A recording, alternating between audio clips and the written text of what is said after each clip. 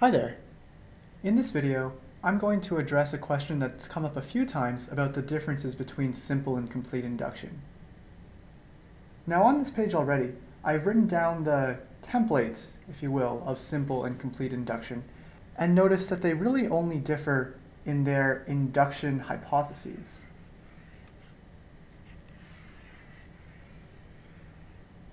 Given that the overall structures of simple and complete induction proofs are very similar, students often wonder, how do we know which one to use? Now, deciding which one to use really depends on this, whether or not we need to use these extra assumptions, because note that P of k is assumed in both proofs. In the next few minutes, I'm going to talk about two characteristics that problems might have that are hints that you'll need to use these assumptions and therefore complete induction. So the first such instance is when you reduce the problem size, but the smaller problem size has different possibilities. Remember the game example from week 2. You started off with two piles of size, say 20, and then you kept on reducing them down, and we saw that the optimal strategy was to just copy the other person's move, and so the second player would always win. When we did our induction proof, the game started off with two piles of size k plus 1, and then we said, what happens when player 1 makes the first move, say reducing one of the piles down to some number x? Well, we know that the optimal strategy for player 2 is to copy that move on the other pile, and we observed that now we have a game that really starts with x, and we've reduced the problem size. Unfortunately, we didn't know much about x. X could have been 1, it could have been 5, it could have been k over 2, or k.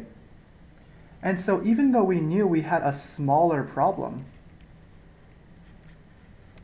that is, we knew that x was less than k plus 1, we didn't know exactly what x was. We had different possibilities of x. And so if we wanted to use the induction hypothesis, well, we had to be able to assume p of 1 and p of 5, p of k over 2, and p of k. And this is why we needed complete induction. There's another case in which you want to use complete induction, and this is when you reduce the problem into two or more smaller problems of different sizes. You've seen an example of this as well on problem set 2. So if you remember the induction step from question 1, you probably wrote down an equation which looked something like this. And then maybe you did some math and hopefully ended up with 2fk plus 1 minus 1.